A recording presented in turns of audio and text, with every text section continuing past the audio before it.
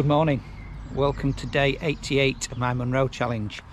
Today at walking route number 110, Bianaver, which is Hill of Thunderbolts. So the two Munros we're climbing today is Sgorr Dhearg, which is the red peak, and Sgorr Dhonuill, which is Dhonuill's peak.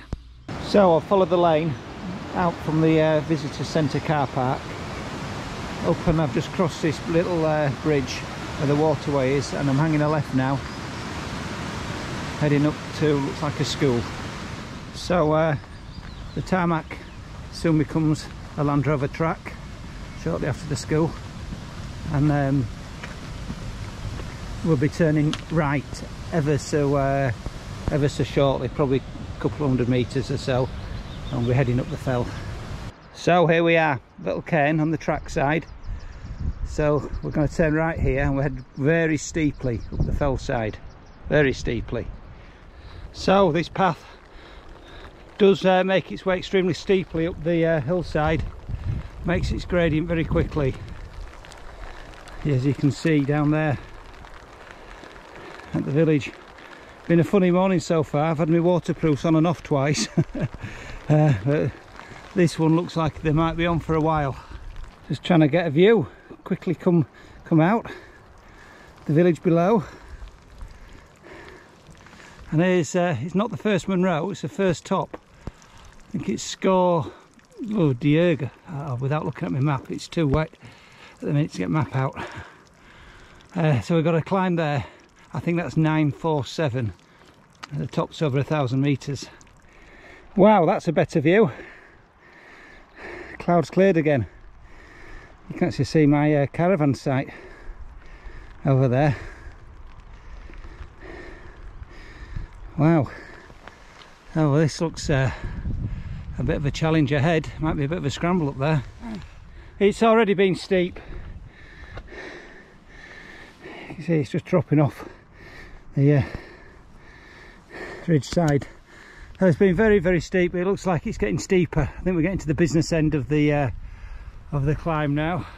As he got to the real steep climb, there's a little bypass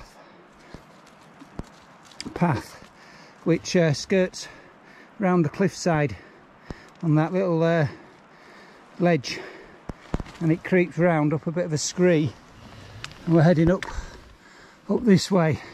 I'm not sure there's any advantage whatsoever in taking that bypass, because it just brings you around to this ridiculously steep scree, which I'm working my way up. To get back up onto the ridge, I think I'd have been better staying on the ridge personally. Now that scree was horrendous, very long, very steep, difficult. I'm back on the ridge now. I should have stayed on the ridge. I've just met two chaps who climbed the ridge, and I think Stan would have been all right in the steep section. Nevertheless, keep going. Hey Stan. So here we are, the Sgorr Dhonuill. This is 947, so it's not the Munro. Continue on to get to the Munro. Lovely view of a cloud. Just following the ridge, very small drop down to Bielak. Now we're on the final ascent, following what looks to be quite a sharp ridge. You can't quite tell in the cloud. So here we are, Sgorr Dhearg. Wow, I would imagine we'd have some awesome views from up here, the bay. That last walk up the ridge was fabulous. Very smooth, easiest path I've had so far. Nice gradient. I would imagine it's awesome. Sgorr Dhearg. So we're going to drop down to the Bielak now before we take on the next one. Wow, wind's just blown the cloud away. We've got a view of the Bielak way down there. That's the next top up in the cloud. Wow, clouds look to be clearing off the top. We've got views all of a sudden. Wow, look at that. Just looking back, I'm almost at the Bielak. Look at that. We'd have had a view from the top. If it had been waited 20 minutes, half an hour. Well, hopefully we'll get a view from this top. Apparently you can see the Isle of Mull from this one. Wow, start of another steep ascent by the looks of it. So we're going to climb this, get to the top, turn back and come straight back down to this Beelac that we're at there before we head back down through some woods back to the roadside, then follow the road back to the car. Looks like we're going to have another scrambly top. The final push. That looks steep. I can confirm. Very steep, very, very rocky. What do you think, Stan? If you can see him sat in the rocks looking at me. So here we are, Sgorr Dhonuill. Wow, awesome. Look at that. You can see the Isle of Mull over there. So had a sandwich, waited 20 minutes or so, hoping we'll get a view, but no such luck. So I'm going to make my way back down to the Beelac, I'm afraid. So very, very, very rocky, this top section, and then it becomes grassy. Not sure if you can make out in the Beelac there, just about back at the Beelac there's some people gathered, and there's 2 or 3 more coming up the path I'll be descending on, dropping down the glen towards the woods. Look at this, huge gust of wind's just come and blown all the cloud away. Can you believe it? Just dropping off the Beelac. So that's the first Munro over there. Oh, totally clear. You can't quite see the top of the second Munro, it's hidden around the back, but do you know what, if I'd have waited another half hour I'd have probably got a view. Anyway, on my way down now. So the path is quite steep actually, a lot steeper than it first looked from the top of the Beelac. So we'll be heading down down the glen towards the wood. Now I've just met a bunch of guys at the Beelac, and they're telling me there's a fabulous track being put together through the forest. So the navigation's quite easy, one that's not on a map, they tell me. Just looking up at the Beelac, various waterfalls. Quite a sight. We're heading down towards the forest. So this path meanders through what used to be a forest. It's all been felled. It's quite a good path, obvious. We're making our way down to the main road. So we're in the pine forest now. Very pretty, beautiful backdrop. It's like the clouds have cleared from the tops. So there's been a series of these parking posts, if you like, pointing down to a car park at the bottom. Unfortunately that's not the car park my car's in, so I followed them this far, but now I need to pretty much follow this track back up and following it round to where I'm parked. A way to go yet.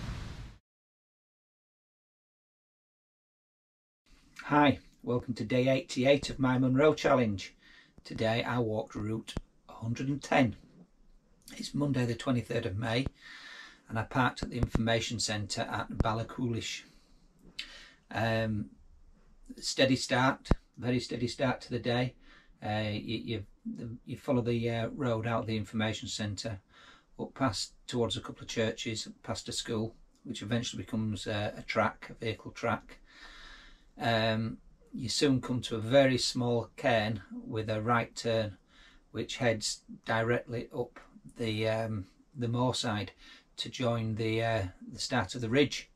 Very, very steeply. It was raining on and off this morning, so it was very, very wet. There was like a burn coming down the path. Very squelchy. Eventually you get to the ridge, which is steep, and the whole day was steep. but the ridge got very, very steep, bits of scrambling, relentless really. Now I got to a point where I saw a path which was bypassing a scramble on the ridge, and a very well walked path, and it actually took you round a ledge really, under the said scramble, quite a thin ledge. And I followed this path for a while, very well walked, and which was still making its height, and eventually it took me to a very steep scree bank, which took me back up to the ridge. It was really steep, it was ridiculously difficult, and I did regret taking that path. Now I wished I'd have stuck on the ridge because I was doing quite well. And once you get there, it eases towards the top of Sgorr Ban, which is a top at 947, a big cairn. You drop about 40 or so metres down to Bealac, nothing too difficult, and then you've got the final ascent of Sgorr Dhearg. I have to say, a lovely path, easier gradient than you've been at, because up until then it was exceedingly difficult. I'd like to talk about the views, but I can't. So Sgorr Dhearg, 1,024 metres in the cloud.